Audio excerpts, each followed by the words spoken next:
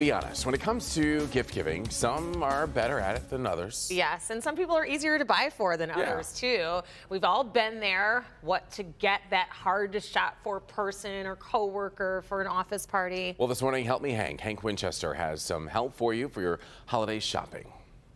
The holiday season is here. It's time to do that shopping and put those gifts under the tree. But before you hit the mall, we have some important gift giving etiquette from the experts. Struggling to think of the perfect gift? Well, let's start with some ideas for the special person in your life. We talked with Stephanie Steinberg. She's the managing editor at Scene Magazine. She says all the trends are pointing local. We're all about shopping local, so we love supporting local boutiques, local stores. There's a whole lot of options going that route, so you don't have to go to the internet to go searching on Amazon to find a great gift that supports local. For women, the gifts that give back, meaning the companies either help employees in some way or maybe the product gives back.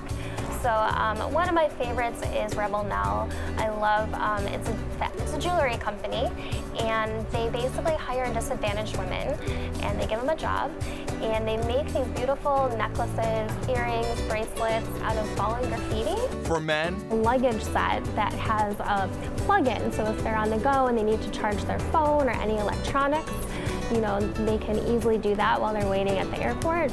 And for kids, I really love this gift set of books, and it's all the classical books, and you can wrap it with the child's name, so it's personalized. And for anyone trying to have an experience rather than receiving something tangible. Like massages. I know my husband is really excited. He asked for a massage this year. So, you know, you can go a little outside the box too. And what about those holiday parties that require a gift to exchange, like a white elephant party? The office, we often do a white elephant, certainly for the holidays. We get together and do white elephant gifts. Some people make it funny and others try and make it best one they can give. We've all been there. You wrap something up thoughtful and fun. Like scratch ones maybe. But you get back something not so great. I actually got like 10-inch matches one time.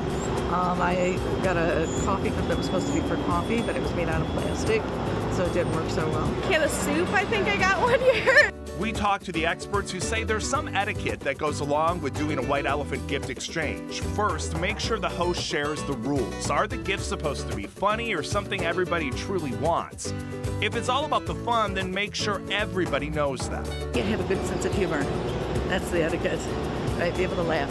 What's the price limit? Ask questions if you don't know. If you don't want to wrap up a gag gift, try to include a $10 gift card to a local coffee shop. Also, know your audience. What's funny to your friends may not be funny to your grandparents or to a coworker. I would go with things that people like, right? Like usually wine is a safe bet.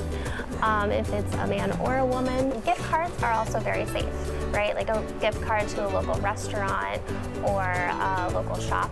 You know, again, supporting local, it's always great this time of year. And we have more expert advice for you. Everything you need to know will be right there on the Help Me Hank page at clickondetroit.com.